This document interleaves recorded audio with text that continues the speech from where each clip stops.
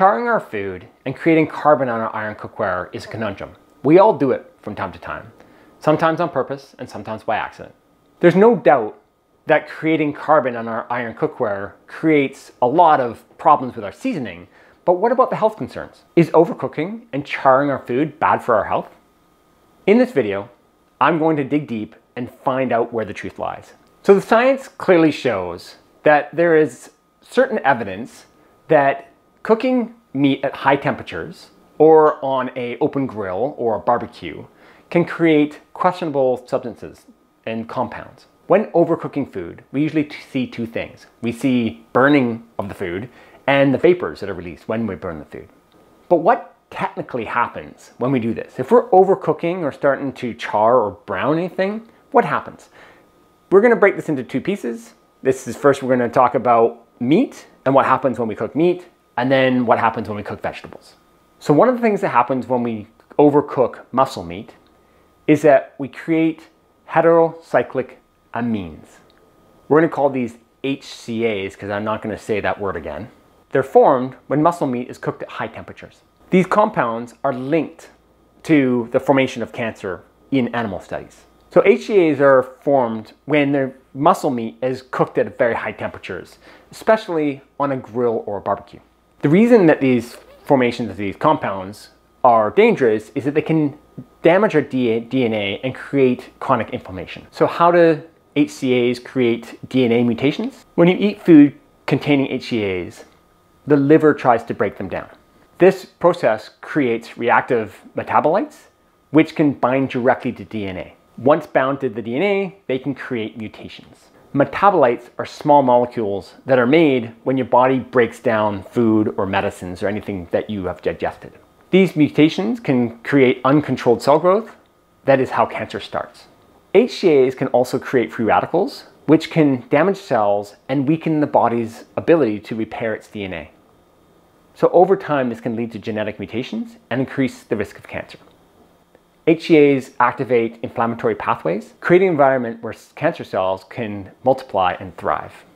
HCAs also fuel tumor growth. Once cells become damaged, HCAs may encourage the growth and promotion of precancerous and cancerous cells. Next is polycitric aromatic hydrocarbons, PAHs. So fortunately, this has less to do with cooking your food in your iron cookware and more about open flame cooking like a barbecue. So this happens when the fat and the juices from the meat fall onto the flame and then the smoke coats the food. The science around this is a little bit more ironclad, and PAHs are known carcinogens. So PAHs are harmful chemicals that form when food like meat and fat or even wood and coal are cooked at high temperatures. They're mostly found in grilled, smoked, and charred foods, but are also found in cigarette smoke, air pollution, and vehicle exhaust. Same as HCAs, PAHs damage DNA and promote chronic inflammation. Next are advanced glycation end products, AGEs. AGEs accumulate in food cooked at high temperatures and may contribute to inflammation and chronic diseases like diabetes and heart disease. AGEs are harmful compounds formed when proteins or fats combine with sugars in a process called glycation. This happens naturally in the body, but AGEs are also found in foods, especially those cooked at high temperatures like grilling, frying, and roasting. So how do AGEs lead to cancer? First, oxidative stress, as we've already gone over, but we'll cover it again here because it's a little bit different. AGEs trigger the production of reactive oxygen species, ROS, which are unstable molecules that contain oxygen and can easily react with other molecules inside your body. They are a type of free radical, meaning they have unpaired electrons that make them highly reactive. Inflammation, which can damage DNA and increase the risk of mutations, which can lead to cancer. ROS and inflammation weaken the body's ability to repair DNA, making it easier for damaged cells to turn cancerous. Also, the activation of cancer-promoting pathways. AGEs bind to specific receptors in the body, which can activate pathways that promote cell growth, survival, and migration, which are the key features of cancer progression. And this one really surprised me. Increased insulin resistance. High AGA levels are linked to insulin resistance and metabolic dysfunction, which can fuel the growth of certain cancers, especially breast, colorectal, and pancreatic cancer. And I guess after all that, there's no surprise that it also promotes tumor growth. AGEs increase the production of molecules that help tumors form new blood vessels, allowing cancer cells to get nutrients and spread faster. So all of this doesn't sound good at all. But what's the proof that this is going to happen to us? All of the studies that show that any of this is going to happen to us are based on animal studies, and that doesn't prove that any of this science is going to apply to humans. But what does that mean? Studies are ongoing, but what happens in a modern research environment is that when we take humans to study the effects of X on humans, and we know from the beginning of that research that this could be or probably quite carcinogenic, exposing the humans to that carcinogen over a long period of time to see if it is carcinogenic isn't moral. We aren't allowed to do that by law anymore. There was a time in our history where, for the sake of science, that you could do these sorts of studies. This doesn't happen anymore. So finding out absolutely conclusively gets harder and harder and harder to prove. So where does this leave us, right? This leaves us with some indicators pointing in a certain direction, but no conclusive, ironclad smoking gun sort of evidence.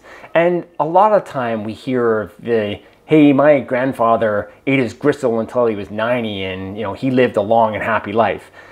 Awesome, that probably is true. And we know many stories of people that drank to pickle themselves but lived to 101.